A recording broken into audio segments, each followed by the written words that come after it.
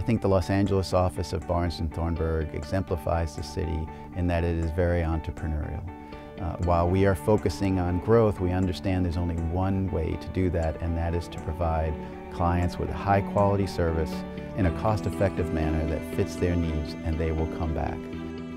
I believe clients are looking for two principal things from their law firms. One would be someone who is trustworthy and has the client's best interest at heart as opposed to their law firm's best interest at heart. And underneath that would be putting the right lawyers on the matter, making sure that people are communicating with each other and being responsive to the client's needs. Second, I think clients are looking for lawyers who can work within their budget. There are many lawyers in the marketplace whose clients' legal budgets have been cut. They're being asked to do more for less. They're looking to us to deliver legal services in a more efficient way without sacrificing quality. And I think because this firm has been focused on it for so long and it's not new, it's something that we do very well. The interaction between staff and attorneys in our office is pretty informal. We like to be on a first-name basis. We are very professional, but we're not starchy.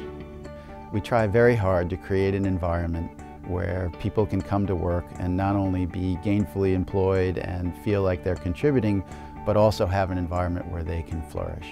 And in my experience, the clients are the ones that benefit from that. If you have a group of people that like working together, then the result that you send out the door is going to be better. One thing that distinguishes us from other law firms in Los Angeles is the growth curve that we are on. And in the past 2.5 years, we've grown substantially by over 300%. We feel that we can deliver AmLaw 25 quality at substantially less cost than those firms.